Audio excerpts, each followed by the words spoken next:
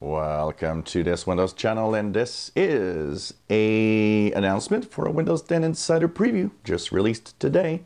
Insider Preview 17672 of Redstone 5. That's the next version of Windows in the future. Has now just been released to the fast ring of insiders.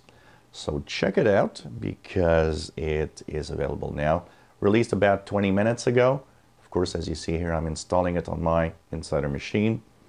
Review coming up probably later today. So I have a few things to do, but I think I can make it and talk about it today. We'll take a look at what's new, what's not, the good and the bad, and hopefully more good than bad. So check it out right now. 17672 is available, fast ring, and we are going to check out the new features in here, of course, as we are about a week. The last time was a week ago, 17666. So hopefully for those that have problems, maybe this build will install better.